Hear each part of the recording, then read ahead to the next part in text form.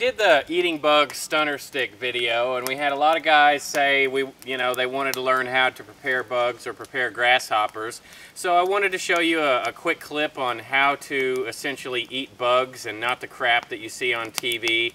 You know, this whole Bear Grylls thing of, just taking the head off of it without cooking it and stuff. You're just taking a risk of getting parasites. So we're going to show you the proper method. We always cook everything out here in any kind of survival thing that we do.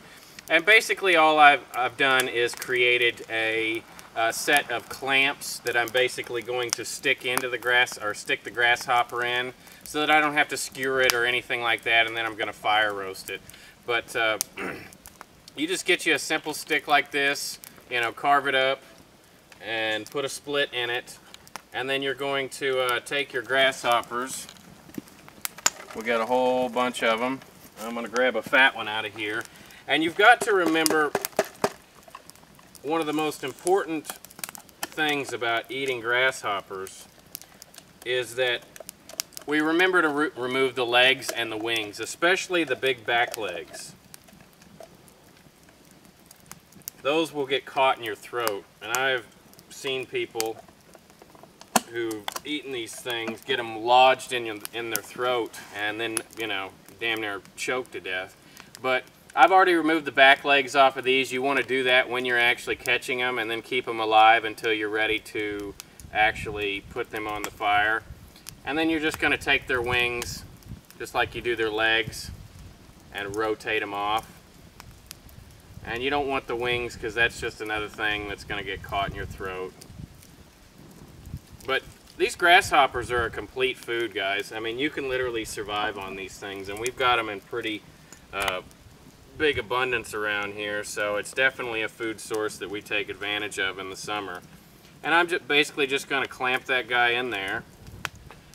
And I want to have split the stick far enough back to where there's not so much pressure on the stick that it kind of squishes his guts out.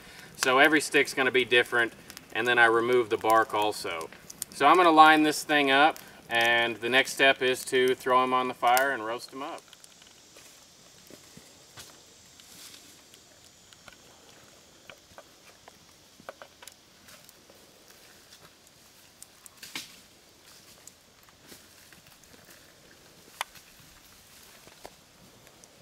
Fasty.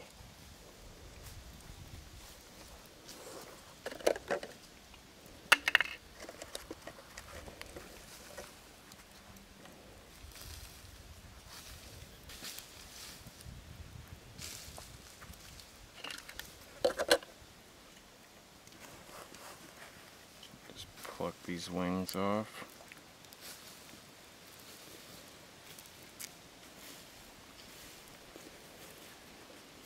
And just shove them right in there and make sure the other ones don't get away like this one is.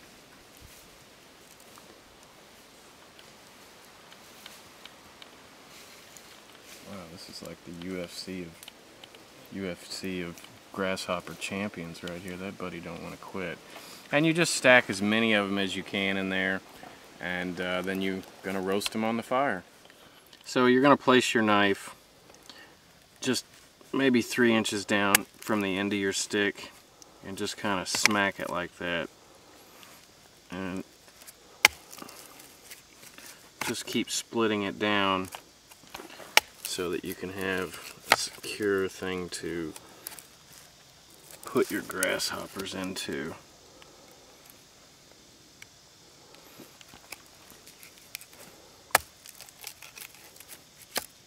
That's basically it. I'm just going to keep running this down, and I'll have my grasshopper skewer stick.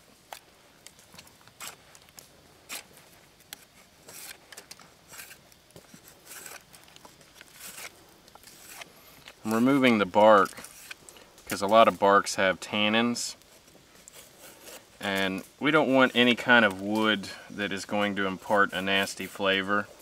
And anything that's got tannins isn't going to be great for cooking purposes, so I'm just going to take the outer bark off this so that we don't get any unwanted flavors in our grasshoppers.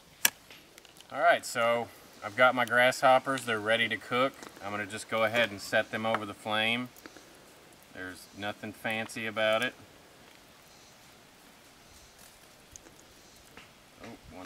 his head. And I'm just going to sit here and roast these until they're really well done.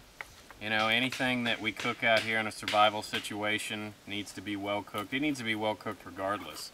You know, grasshoppers essentially carry parasites. I mean, you can get tapeworms, you can get all kinds of things from these. So all this stuff you see on TV about, you know, dudes biting the heads off of giant larvas and eating grasshoppers raw and things like that, never a good idea. Only in emergency would I do that. This is something that, you know, you collect these while you're out doing other things. You pull the legs off them, you stick them in your pocket, and you cook them when you get back to camp and you have an abundance. After you've roasted your grasshoppers on the fire until they're pretty much golden brown and crispy looking, you know, just pull them off. Make sure you let them cool off just like you would any type of food.